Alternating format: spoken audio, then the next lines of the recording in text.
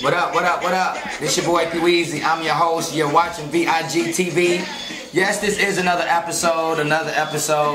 As y'all can tell, man, we listen to some of that old revolutionary music, some of that NWA classic, Fuck the Police. And man, on this episode of VIG TV, man, we have a lot to talk about, man. We have We have the Trayvon Martin trial. They're bringing that to a conclusion. We got the latest news on Eric Snowden, you know, the CIA communication specialist turned hacker, alleged hacker. We got not only Trayvon, we got entertainment news.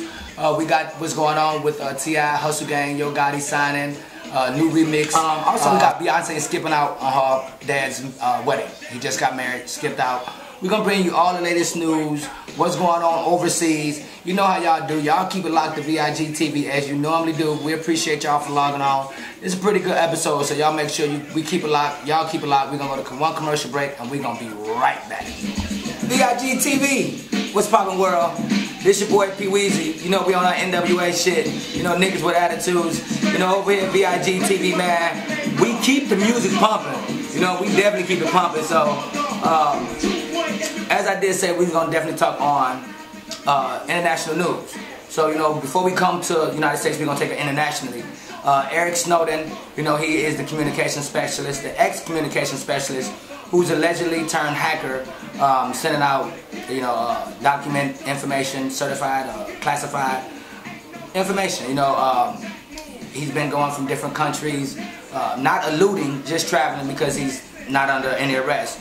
But recently, when Obama was asked how we're going to handle the Eric Snowden question, his reply to the statement was that we weren't going to be scrambling jets to find a hacker. So, I mean, I understand him because it costs a lot of money to fly these jets to try to find somebody who may or may not be in a particular location. So I'm in agreement with the statement, but he took a lot of slack by it. A lot of people feel like, you know, if the guy's leaking, you know, critical information to the security of the country, or whatever the case may be, that he should be brought to justice, and it should be no amount of money that the government be willing to spend on him to get to him. I feel like it's over-publicized, but whatever the case is, I believe Eric Snowden's whereabouts. I think he's still thinking to leak documents or whatever. So, you know, I think that's just one of his pit stops. You know, as we did state earlier, that he's trying to get to Cuba with his final destination to the Ecuadorian government, where he can get some asylum. You know, so once again, VIG TV, we promise you we'll keep you updated on his whereabouts, all the latest news. That's the latest. We got the report from Eric Snowden, man. Once again, we salute you for your endeavors, for everything that you're attempting to do to get the information out there. So we salute you once again. Now we're going to switch lanes. We're still international. You know, we're taking this VIG TV everywhere, out the country. Recently, there was a big situation in Iraq.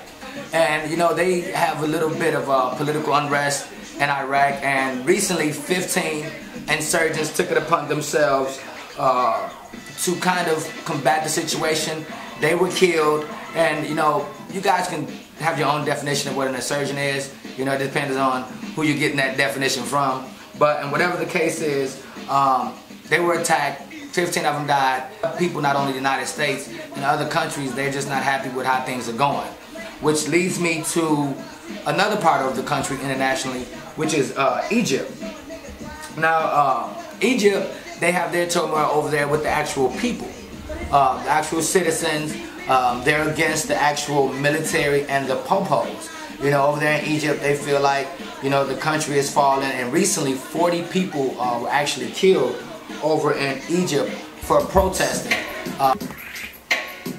Yeah, we back. And as y'all see, I done took it back to the West Coast. The old classic NWA, Eazy-E, NWA type of environment. You know, this right here is that real MF and G's. Y'all know this is a classic. From the Bay to the A, VIG TV, we keep the hot music bumping. You got to know that. Hey, speaking of RIP to Eazy-E, we're going to go ahead and touch on the Trayvon Martin death, the Zimmerman trial. And if you guys have been keeping up, you know, you guys can draw your own assessment. You know, everybody got their own bias, so y'all can draw your own conclusion to really what's happening. Me, myself, I think it's going in a direction that's really not good for Trayvon. But we're not going to talk about opinions right now. We're going to stick straight to the facts. The prosecutor wraps up their case, and they're looking for a mistrial. They're actually alleging that Trayvon was killed in self-defense because of the stand your ground law. I'm going to talk about the stand your ground law a little bit later in this segment of Trayvon. But basically what the prosecutor is saying is that it was just an altercation that transpired where it was, at most, you know, they're also stating that he was overcharged. So a lot of times when you overcharge somebody, you know, it gets thrown out. So they're saying that he was overcharged. If anything, it should have been maybe self-defense or something of that matter. But by them charging him with a high crime, he may get off. During that same trial, Trayvon Martin's mom, as well as his little brother, they testified in court that the sound that they heard from the 911 call that was placed was definitely Trayvon's voice.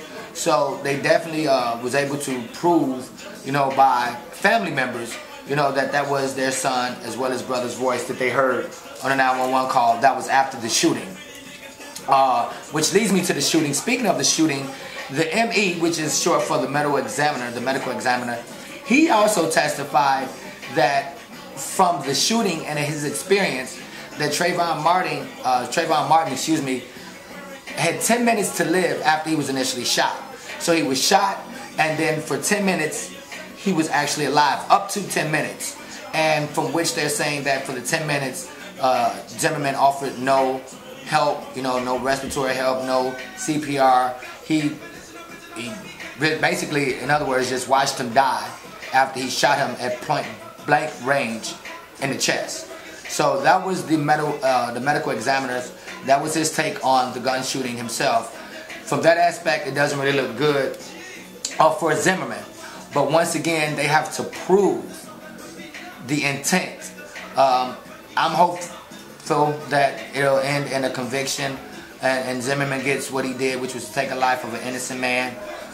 So y'all keep it locked with the Zimmerman trial.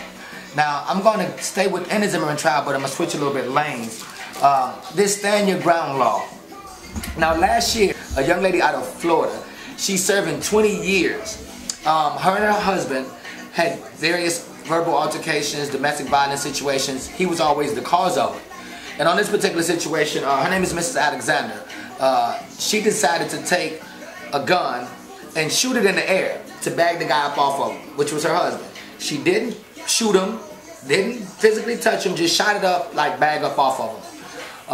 She was convicted in the same state of Florida for 20 years for aggravated assault. Her defense was the stand your ground law. Here, there was already paperwork on the alleged individual of domestic violence against her husband. She felt this was a way to get him off of her. She shot straight in the air. She was convicted for aggravated assault, and she's serving 20 years. So the stand your ground law was not able to save her. Now here we have Trayvon, who's murdered by a guy who stalked him, in my opinion, and vigilante style murdered the man, and they're trying to implement the stand your ground law as a defense. So if the stand your ground law isn't able to be used clearly in a domestic situation where a young lady has document of abuse, she doesn't shoot the domestic person, she shoots in the air, and she's sentenced to 20 years. And she's in Florida. She's been convicted. She tried to appeal it. They denied the appeal. You know, they've taken it to the special prosecutor who prosecuted the case. They put her on blast. She doesn't really want to talk about the case because that's a great injustice. So now we have two disparities as a defense, but then it's not accepted as a form of defense in another case. So, you know, we want to kind of keep our eye on this Zimmerman case. And me, honestly, I think, you know, if he doesn't get sentenced, I think they're going to probably be ready to kick up a little bit dust like they did for the Rodney King and the OJ situation if OJ wouldn't have been acquitted. VIG TV, man, praying for Trayvon Martin, the whole family, man. We appreciate y'all. You know, God gonna be with y'all. The truth will come out. And at the end of the day, if he do walk, he won't be safe to walk. So, also entertainment news. Get in the loop. I'm sure you guys have known, Yo Gotti, you know, a new member of the Hustle Gang. Shout out to T.I. For bringing, you know, the King of Memphis to not only the ATL, but to a lot of cities coming to you. Strategic move, you know, recently T.I. and Atlantic, they didn't really see eye to eye on his deal. You know, I don't know who was in favor, who wasn't in favor, but T.I. has recently gone independent. So one of the moves that he's made has been an independent entrepreneur that he is picked up Gotti. You know, so we salute you for, you know, at least seeing the work that Gotti's been putting in for a long time, and hard work pays off. As well in the independent news, since we're talking about independence, since T.I. is an independent, your girl, Miss Neck and Back, my personal friend, protege, Miss Kaya, she just dropped a bomb with Miley Cyrus. You know, Miley Cyrus got the banger that she put out that's been killing the world, We Can't Stop. And recently, Miley Cyrus and Kaya, they've been doing a little bit back and forth with tweeting. And who knows, after a little bit of communication, there we have it. The We Can't Stop remix, Miley Cyrus featuring Kaya. Lots of the blogs picked it up, lots of downloads. I definitely appreciate Miley Cyrus for respecting our culture as well as our character and our color.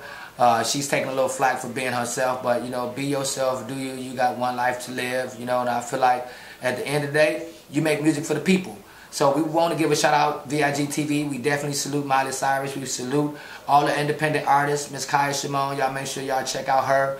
And everything else, man. So we done brought you to international. We brought you to independence. We done brought you to politics. And we done covered everything we didn't need to cover. Y'all will catch us in the club coming soon. I'm your host, P. Weezy, VIG TV. We checking in, so it's time to check out.